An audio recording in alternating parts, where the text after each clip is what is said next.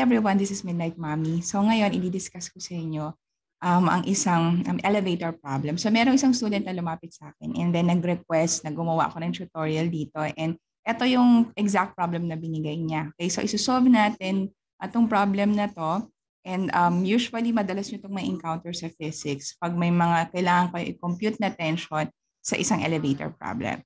So for example here, meron tayong ganitong problem. So an elevator and its load weighs 300 newtons.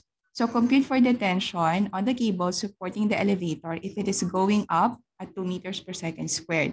So what is the tension when the elevator is going down at the same rate? Okay, so una nating isusolve dito is ano muna yung tension niya as the elevator goes up. So ang first step usually kapag may mga ganitong problems is drawing muna natin yung ating force diagram. Now, kung hindi nyo pa masyadong alam kung paano mag-create ng force diagrams, meron akong tutorial on how to create force diagrams. So, pwede nyo panoorin yun. Ilalagay ko yung link dito sa video na to. Okay, so, ganito siya, no? So, kung i-drawing natin yung elevator, like a box here, yan, na i-represent natin to as like a box. Okay, so, identify natin yung mga forces acting on the elevator. So, definitely yung elevator, nasusupport yung weight niya because of cables na naka-attach sa kanya. So yung cables na yon, sa cable kasi parati kang meron dong tension. Okay, so tension yung tawag natin dun sa force that is acting on a cable or any rope or any wire. Okay, so ang direction ng tension is always upwards. Kaya dito, i-drawing natin siya sa force diagram as a force that is acting upwards. Okay? Parati siyang pataas. Okay? So it doesn't matter kung ano yung motion ng object mo. Basta merong cable na naka-attach sa kanya and nakasuspend siya, whether yung object mo is at rest, ang direction ng tension is always upwards. Whether yung object is pababa siya, katulad ng sa case ng elevator, ang tension parating upwards din. Okay? So, ano pa yung other force na meron doon sa elevator? So, meron tayong weight, okay, o yung force of gravity. So, pwede natin siyang i-drawing dito na pababa like this. Okay? So, remember na itong weight na to, this is also equal to the force of gravity or to the gravitational force. Okay? Now, ito yung dalawang forces that is acting on the elevator. Now, di ba, naaral natin before na ang motion ng isang object nakadepende dun sa net force niya.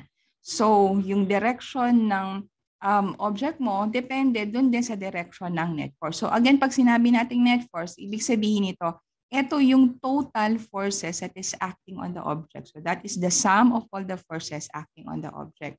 So sa case na to, pwede nating isulat siya in a form of an equation. Pero bago yon, sabi kasi dito, kailangan muna natin compute yung tension dun sa cable kapag yung elevator is going up. Okay, going up siya. So ibig sabihin, ang direction ng inyong net force. So, kung i-drawing natin siya dito, yan. So, ito yung magiging net force mo. So, ang net force mo is going upwards. Okay? Pataas siya. Bakit pataas? Kasi ang movement ng elevator mo, pataas din. Right? So, ngayon, ang maganda kasi kapag dinodrawing natin yung force diagram, dito natin na-identify kung ano yung sign na gagamitin natin para sa equation natin. Diba sabi natin, ang net force is just the sum. Okay, so pag sinabi nating net force, ito total lang natin yung tension at saka yung weight. Okay, so sa case na to, ang net force natin is positive kasi going upward siya. And then kung ito total natin to magiging tension plus, okay, now kung mapapansin nyo, yung weight natin is going downward. Okay, so ibig sabihin, ang sign na gagamitin natin sa weight, that will be negative. Ayan, like this. Okay? So, isi-simplify ko lang ha. So, susulat ko siya na equation na ganito. So, F net is equal to T minus W. Okay? So, ayan.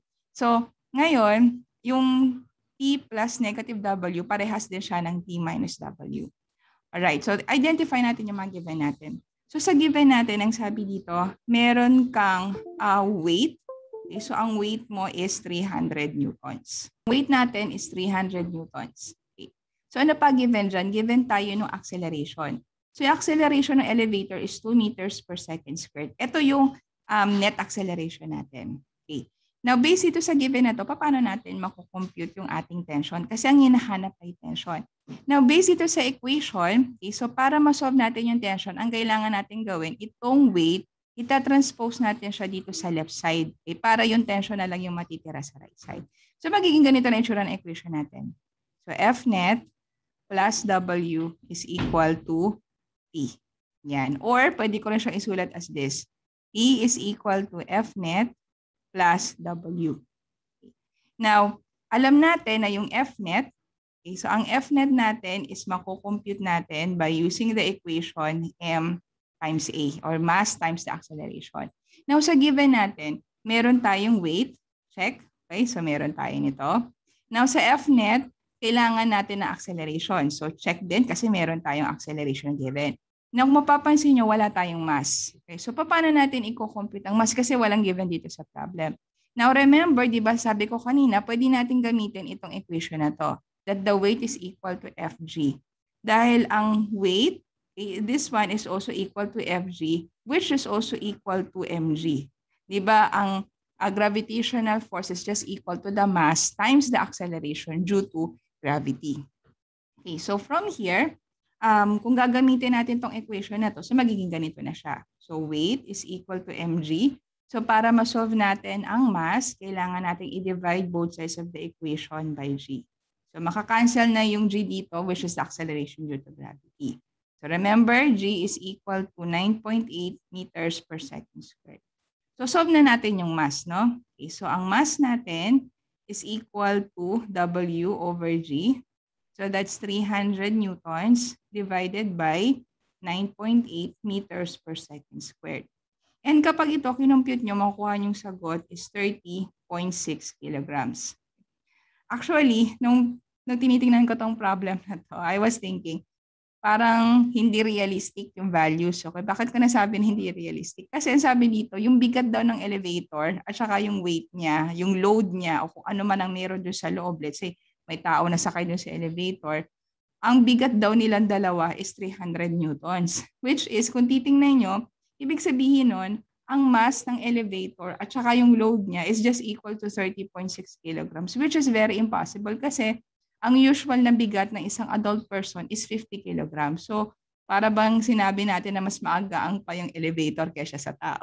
Kaya napansin ko, parang hindi yata realistic yung problem. Siguro kung 30,000 newtons to, maybe 3,000 newtons, medyo realistic pa.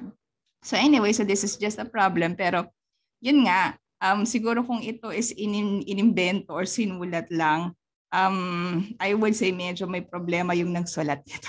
Medyo hindi ka manipaniwala yung mga values sa sinulat niya. Pero anyway, I'm not here to comment about that. So tuturuan ko lang kayo kung paano to isolve. Okay, so para ma-solve natin to, ang gagawin ko na ngayon is since meron na tayong mass, diba? Okay, so babalik ako dito sa equation ko na T is equal to, etong F net, papalitan ko na siya ng MA.